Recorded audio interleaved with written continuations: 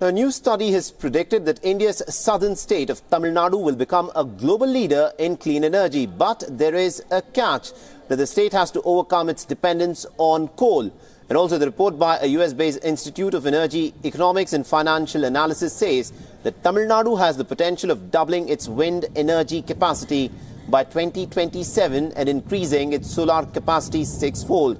Now, the report further says that Tamil Nadu already operates the most diversified electricity generation fleet in India, with renewables representing about 35% of the installed capacity, while nuclear energy at 8% and hydroelectricity at 7%.